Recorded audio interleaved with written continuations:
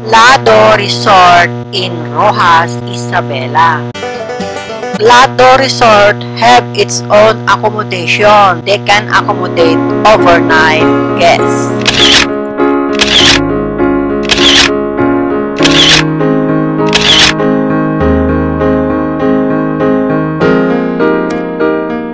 We choose Lado Resort as the venue for photo shoot because of the value of money, the location, and the view of the resort. The Lado Resort accommodation have family room. The family room have 3 rooms at the second floor and have a communal toilet at the second floor for urinal and a separate shower room, a separate toilet with sink.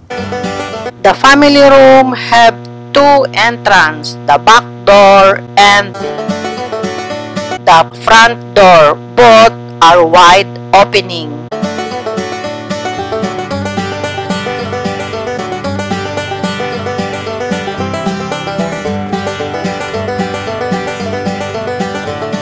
This is the master's bedroom. It has a private toilet and a bathroom.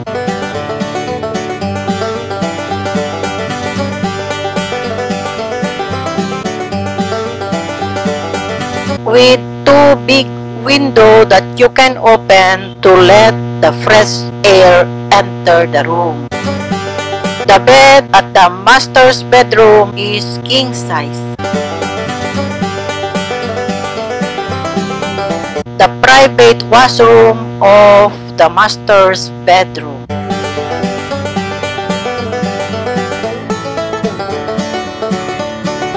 The shower is hot and cold. The master's bedroom is equipped with split type aircon.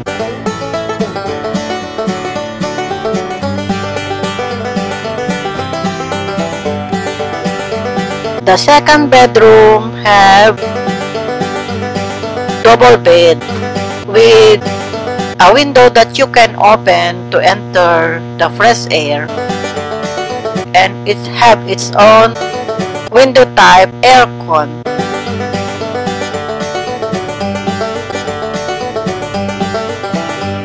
The third room is wide as the master's bedroom, only has no toilet.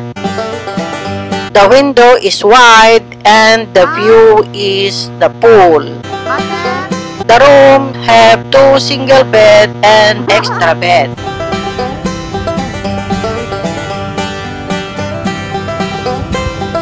This is the front of the unit.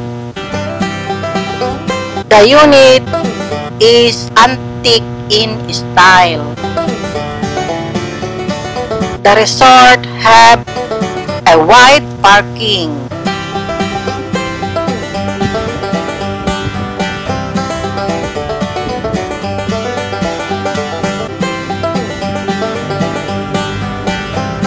Aside from the communal parking, the unit itself have its own parking. The resort is very easy to find. It is located at the National Highway. The unit have its own terrace or balcony, and the vents are all made of wood.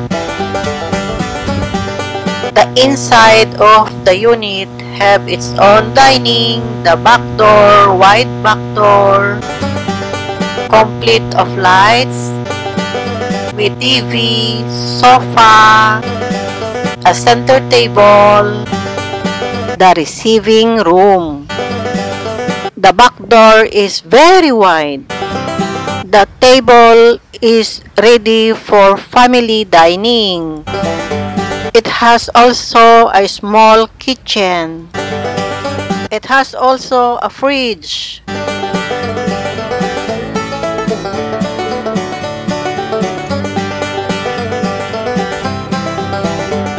the stairs to the second floor.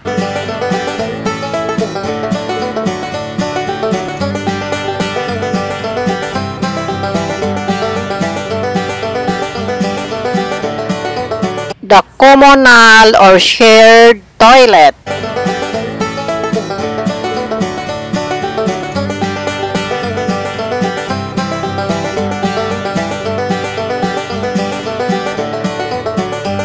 The top view of the unit at the first floor when you are at the stairs. The bridal makeup for the photo shoot. Preparation for the photo shoot.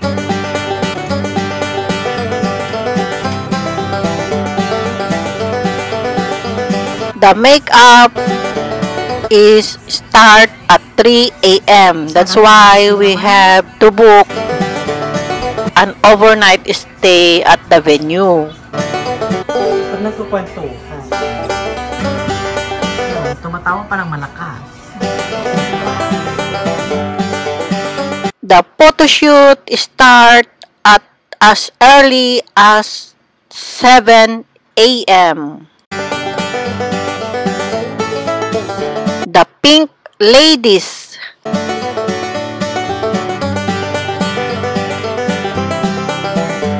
Photo shoot everywhere. I loved the venue. Aside from budget friendly, it is wide and full of green.